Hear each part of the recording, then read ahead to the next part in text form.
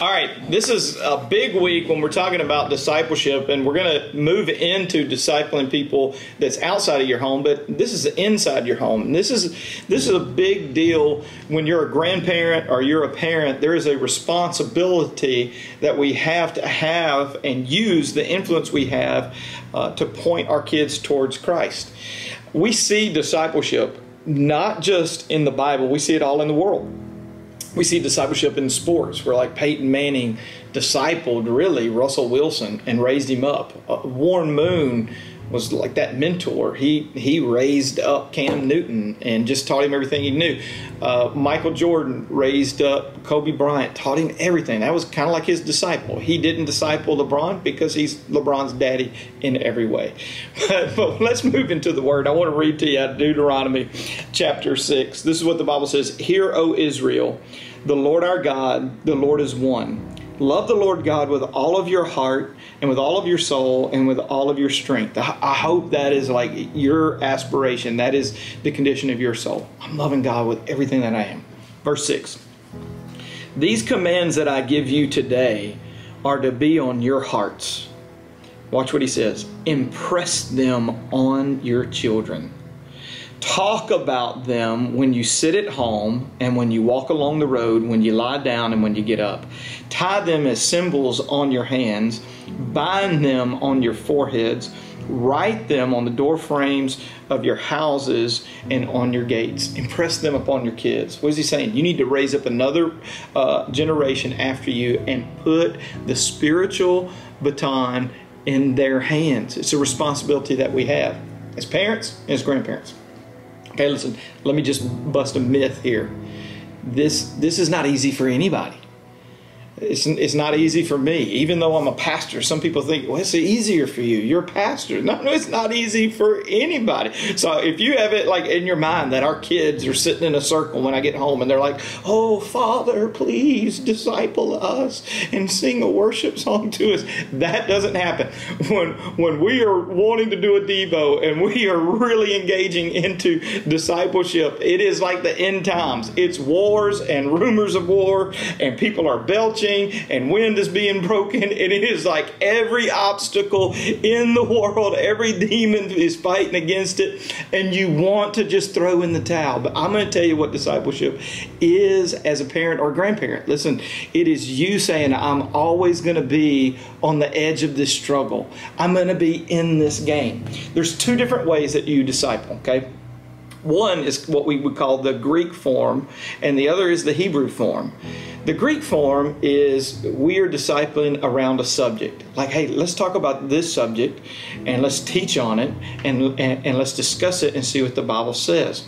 A lot of learning in our universities are a Greek style of learning. A lot of our teaching, particularly on the weekends, are a Greek style of learning. We're talking about a topic, we're taking a passage of Scripture, and we're hitting that topic. You're going to do that. The other form of discipleship is the Hebrew style of learning, and that is that you're not getting a degree in a subject, you're getting a degree in the person that you've been closest to for many, many years. That's why they are the disciples of Jesus, the disciples of John the Baptist. It's a Hebrew form of learning where people are going, I'm their disciple, I'm learning everything that they've had in them is getting downloaded to me.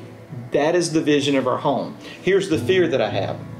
In 1 Samuel chapter 2, there's a guy he's a priest. His name is Eli. Eli's got a young boy now living in the temple with him named Samuel that is about to be a prophet in Israel that does amazing things.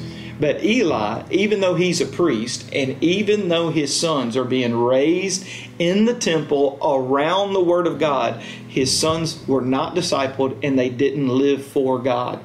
Matter of fact, because of their position as the priest's sons, the Bible says they walked in financial abuse and they walked in sexual abuse, and God cursed them, and Eli lost his own life and lost his sons because the Bible says you honored your kids more than you honored me, and you didn't impress these principles on their heart.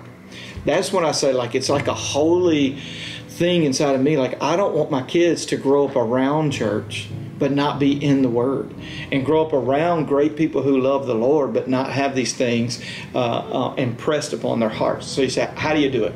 Then he says, talk about it when you sit at home. That's what we're talking about, the dinners. When you're sitting around watching a movie, talk about like how it relates to the principles in the Word of God. Talk about it. You're just sitting down. Just make it a normal part of your day. But then, this is a great point for teenagers. When you walk along the road, if you got your Bible, you need to underline this. This is a pro tip for those that have sons and daughters. They're 13, 14, 15, 16. You're going to have to learn the art of the walk and talk. When they hit that age and you talk to them about things, a lot of times they're going to feel like they're under an interrogation. They're under your thumb. But when you are doing something else, walking along the road, it is really good when it's dark outside for me. Like, and I'm walking with the kids, all of a sudden, like, their defenses go down, their heart opens up. We can talk about the things that are dear to their heart in a walk and talk, and it just weaves into talking about the things of God. When you lie down, pray over them. When they get up, bless them and their day. Okay? He says this, model it. What does that mean? When he says tie them as symbols on your hands and bind them on your foreheads, he says there needs to be some authority in the home that models the Word. What does it? Symbols on your hands mean, listen, we are actively living according to the Word of God. We live out the Word. James 1:22 says, don't just be hearers of the Word, but be doers also. So he says, do it. We bind it. We put them as symbols on our forehead. What does it mean? Like our home, our perspective, and the way that we think, it is filtered through not the world, but the Word. We're going to be different than everyone else. He says, and then he says, put them, watch this, write them on the door frames of your houses and on your gates. Many of you have built a home and you've done that. You wrote out scriptures on the studs and the walls, and maybe you wrote scriptures down in the foundation of your home. I've seen people do that.